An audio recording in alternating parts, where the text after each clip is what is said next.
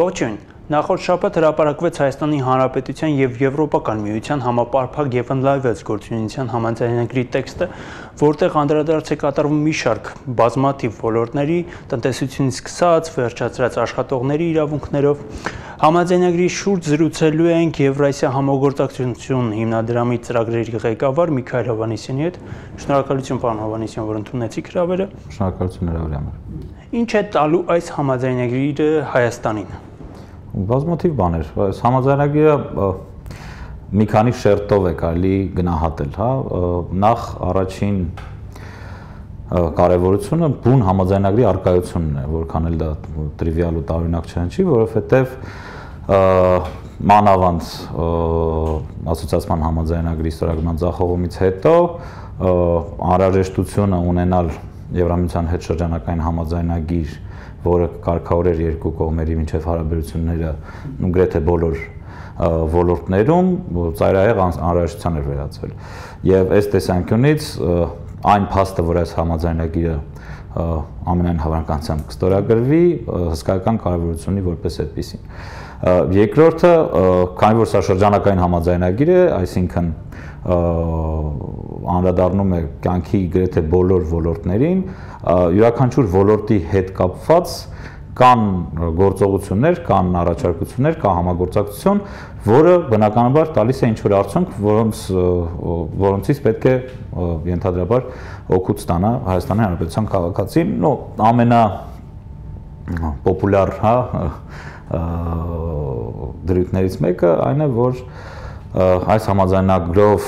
եւ նաեւ այլ համաձայնագրերով, որոնք որ Հայաստանը եւ Եվրամիությունը արդեն ստորագրել են, ենթադրվում է ինչ որ փուլից սկսած արդեն անձնագրային ռեժիմների ազատականացումը, հա, մուտքի վիզայի ազատականացումը, ինչը իհարկե շատ կարևոր է, որովհետեւ դա հնարավորություն է տալիս Հայաստանի Հանրապետության քաղաքացիներին ազատ մուտք գործել Եվրամիության տարածք։ Կան բազմաթիվ այլ ուղղություններ եւ ոլորտներ, որտեղ բավականին հետաքրքիր հնարավորություններ են բացվում, ու ինչպես դուք նշեցիք, շատ լայն է, հա, էներգետիկա, առողջապահություն, կրթություն, մշակույթ, տնտեսություն, վարորդներ, տրանսպորտը առհասարակ որպես այդպիսին, ռեգիոնալ համագործակցությունը, հսկայական ծավալ է այնտեղ ու ոլորտներն էլ իրոք բավականին շատ են եւ ընդգրկուն։ Իսկ ինչ ռիսկեր կան, որ համաձայնագիրը նորից կարող է չստորագրվել, ինչպես մենք արդեն ունենք դա առափորձ 2013-ին։ Դե Հայաստանի Հանրապետության իշխանությունների պարագայում եւ նաեւ ռուսական գործոնի արկայության պարագայում այդ ռիսկերը միշտ կան, հա, այսինքն երբեք պետք չի բացառել նման ռիսկ, բայց իհարկե եթե համեմատենք 13 թվականի հետ, իմ կարծիքով այդ ռիսկերը շատ ավելի քիչ են։ Դրա վկայությունն է նաեւ թերևս այն հանգամանքը, որ այս համաձայնագրի տեքստը ի տարբերություն ասոցացման համաձայնագրի տեքստի հրապարակվեց մինչև ստորագրումը, ինչը որոշակիորեն կարելի է ընկալել որպես վստահության դրսևորում կամ հավատացնելու դրսևորում հասարակությանը, որ իրականում այս համաձայնագիրը ստորագրվելու է եւ կողմերը լուրջ են տրամադրված։ Ամենաշատ քննարկվող հարցերից է մեծամանորի ատոմային էլեկտրակայանի փակումը, նախագծում նշվում է անվտանգ ապագործարկման ու այդ առումով ճանապարհային քարտեզի կամ գործողությունների պլանի վերջնաժամկետ ընդունման մասին, բայց հստակ ժամկետներ չկան, այսինքն ինչ է կարելի ակնկալել այս տեքստից։ Դե այստեղ մի քանի բացի ատոմականից եւ այն կոնտեքստը, որում որ նշվում է ատոմականի խնդիրը, դա էներգետիկ անվտանգության խնդիրն է եւ ատոմակայանի ապագործարկման հետ զուգահեռ նշվում է նաեւ էներգետիկ ռեսուրսների, էներգետիկ աղբյուրների բազմազանեցման գործընթացը, հա, եւ ես կարծում եմ, որ դա մեկը մյուսով պայմանավորված գործընթաց է, քանի որ դրամաբանական է, հա, որ ատոմակայանի ապագործարկումը ենթադրում է նվազում սեփական էներգետիկ ռեսուրսների, հա, եւ դու դա պետք է ինչ-որ բանով փոխհատուցես, դու պետք է գտնես այլընտրանքային ռեսուրսներ էներգետիկ, եւ կախված նրանից, թե դու ինչպես եւ ինչ հաջողությամբ դրանք կարողանաս լրացնել, այդ տրամաբանությամբ էլ ենթադրում եմ պետք է կառուցվի այդ ճանապարհային մշակվի այդ ճանապարհային քարտեզը։ Համաձայնագրով կողմերը պետք է շարունակեն խթանել մուտքի արտոնագրերի դյուրացման համաձայնագրի միջոցով քաղաքացիների շարժողականությունը եւ համապատասխան ժամանակահատվածում քննարկեն մուտքի արտոնագրի ազատականացման շուրջ երկխոսություն սկսելու հարցը։ Այստեղ նույնպես հստակ ժամկետներ նախատեսված չեն։ Բայց այստեղ մի քիչ այլ է պատմությունը, որովհետև այստեղ կա որոշակի ուրվագծված տրամաբանություն, ինչպես մենք կարող ենք տեսնել, օրինակ Վրաստանի, Մոլդովայի, Ուկրաինայի դեպքում կան նախապայմաններ, եթե կարելի է այսպես ձևակերպել, որոնք որ վերաբերում են մի շարք օրենսդրական առաջին հերթին փոփոխություններին, մենք խոսում ենք այստեղ հակադիսկրիմինացիոն օրենսդրության մասին, ընտանեկան բռնության օրենքի ընդունման մասին, այսինքն սրանք պայմաններ են, որոնց կատարման դեպքում արդեն հնարավոր կլինի բացել խոսակցությունը վիզաների ազատականացման մասին։ Ինչու է դա հանդիսանում նախապայման, թվում է թե մեկը մյուսի հետ կապ չունեցող բաներ են, բայց իրականում կապը հսկայական է, որովհետև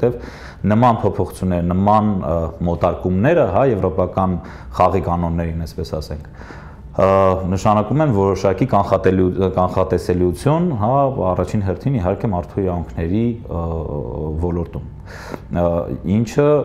անմիջականորեն կապված է մարդկանց տեղաշարժի ապահովման եւ տեղաշարժի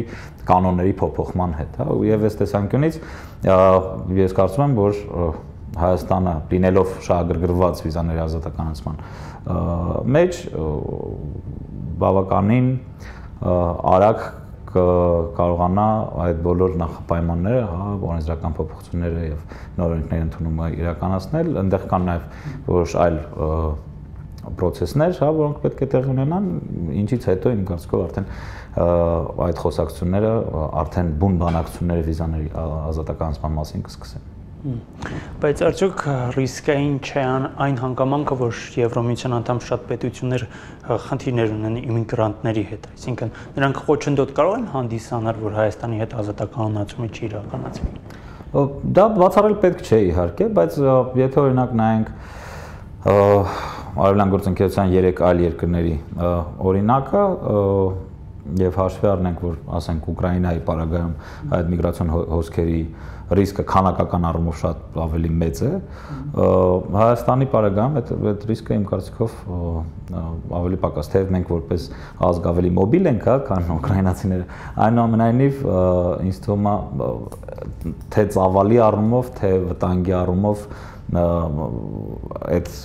վետոյի, կամ այդ խոսակցությունը փակելու աստիճանին չի հասնի, մանավանդ որ սա նաև շատ կարևոր իհարկե ինտեգրացիոն եւ քաղաքական նշանակություն ունի, սա պարզապես մարդկանց տեղաշարժ չի, սա ինտեգրացիոն շատ կարևոր գործիք է, որը Եվրամիության ներքին փիլիսոփայության անկյունակարային էլեմենտներից մեկն է, որովհետև խոսքը Եվրամիության պարագայում մենք խոսում ենք, հիմնական սկզբունքներից են մարդկանց ծառայությունների եւ իրերի ազատ տեղաշարժի ապահովումը, եւ եթե դու ապահովում ես մարդկանց ազատ տեղաշարժը այդ տարածք, ապա դու որոշակիորեն արդեն ինտեգրվում ես այդ համակարգին։ Իսկ ինչ է այս համաձայնագիրը տալու քաղաքացիական հասարակությանը Հայաստանում։ Շատ բան, որովհետև սա Հայաստան-Եվրամիություն հարաբերությունները ի տարբերություն շատ այլ երկկողմ հարաբերությունների Հայաստանի կոնտեքստում կարելի է ընկալել որպես ոչ թե պարզապես երկու միջազգային սուբյեկտի միջև երկկողմ հարաբերություններ, այլ որպես աջակցություն Հայաստանում ռեֆորմների գործընթացին, բարեփոխումների գործընթացին, ինչը բնականաբար անմիջական կապ ունի քաղաքացիական հասարակության հետ։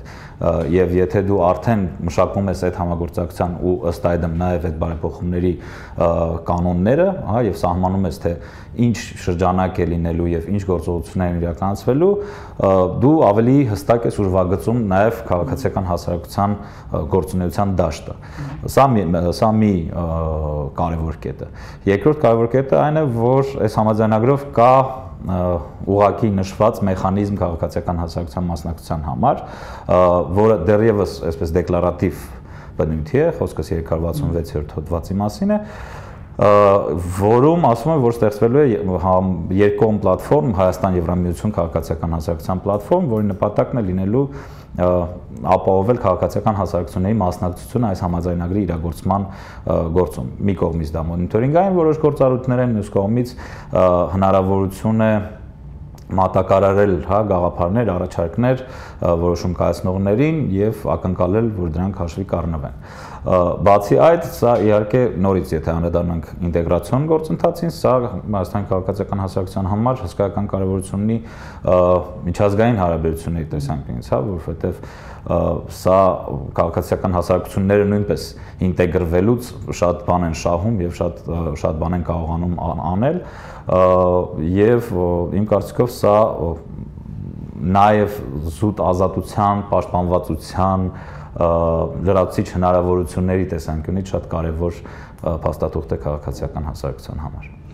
Համաձայնագրի տեքստի ամենախոշոր թերևս բաղադրիչը հենց տնտեսական բլոկն է, բայց Հայաստանը լինելով Եվրասիական տնտեսական միության անդամ, սա արդյոք խոչընդոտ չի հանդիսանա։ Եվրասիական տնտեսական միությունը Հայաստանին սահմանափակում է մաքսային ընդհանուր գոտու առկայությամբ, այսինքն մաքսային գործառույթն է, որ Հայաստանի կողմից տրվել է վեր պետական մարմնին, բայց տնտեսությունը մաքսային հարցերով միայն չի սահմանափակվում, դա մեկ, այսինքն այն հսկայական բլոկը, որը տնտեսությանն է վերաբերում, բայց մաքսային հարցերին չի առնչվում, լիովին լեգիտիմ է այս փաստաթղթում։ Եվ երկրորդը նույնիսկ մաքսային հարցերում, եթե դու վերազգային մակարդակ, վերպետական մակարդակ ես տալիս քո մաքսային գործառույթները, դա չի նշանակում, որ դու որևէ անելիք չես կարող ունենալ, այդ ոլորտում, ուղղակի դու ունես որոշակի սահմանափակումներ քո գործողությունների մեջ։ Այնպես որ, չէ, խոչընդոտի մասին չի խոսքը։ Ուրիշ խնդիր կա այստեղ, որ եթե 2013 թվականին մենք ստորագրել էինք Ասոցացման համաձայնագիրը եւ խորը եւ ազատ համապարփակ ազատ առևտրի համաձայնագիրը, մենք կունենայինք սկզբունքորեն այլ իրավիճակ, որովհետեւ մենք կունենայինք մուտք ազատ առևտրի գոտի եվրոպական։ Հիմա մենք այդ հնարավորությունից զուրկ ենք։ Այսինքն այն արտոնությունները, որոնք որ մենք կստանայինք DCFTA ստորագրելով, մենք այս համաձայնագրով չենք ստանում օբյեկտիվորեն, քանի որ մենք այլ մաքսային համակարգում ենք գտնվում։ Մենք ամբողջ ընթացքում խոսեցինք այն մասին, թե ինչ է տալու մեզ այս համաձայնագիրը։ Եթե եվրոպացիների տեսանկյունից նայենք, ինչ ենք մենք տալու իրենց, որ շահագրգռված լինեն մեզ այդ համագործակցություն խորացնել։ Եթե մենք խոսենք առհասարակ Եվրամիության արտաքին եւ հարևանության քաղաքականության մասին, մենք տեսնենք, որ Եվրամիության կարևորագույն շահը իր անմիջական հարևանությամբ ունենալ իրեն հնարավորինս մոտարկված եւ կայուն ու կանխատեսելի հարևանություն։ Եվ այս գործիքները, այս համաձայնագրերը, թե այս համաձայնագիրը, թե ասոցացման համաձայնագիրը նման իրողություն ստեղծելուն են ուղղված, այսինքն անել այնպես, որ քո անմիջական հարևանները, կոպիտ ասած, քեզ հետ նույն լեզվով խոսեն, մոտարկված լինեն այն օրենսդրական շրջանակին, որը դու քո համար, քո ներքին կարգավորումների համար մշակել եւ ադապտացրել ես, եւ նաեւ լինես կանխատեսելի, որովհետեւ եթե դու գալիս ես ընդհանուր հայտարարի խաղի ընդհանուր կանոնների շուրջ, դու որոշակիորեն դառնում ես կանխատեսելի, լավ իմաստով կանխատեսելի, որպես գործընկեր։ Եվ այդ տեսանկյունից իհարկե Եվրամիության համար սա շատ կարևոր նշանակություն ունեցող փաստաթուղթ է։ Շնորհակալություն հետաքրքիր հարցերից համար։ Շնորհակալություն, շարունակեք հետևել ՍիվիլՆեթին։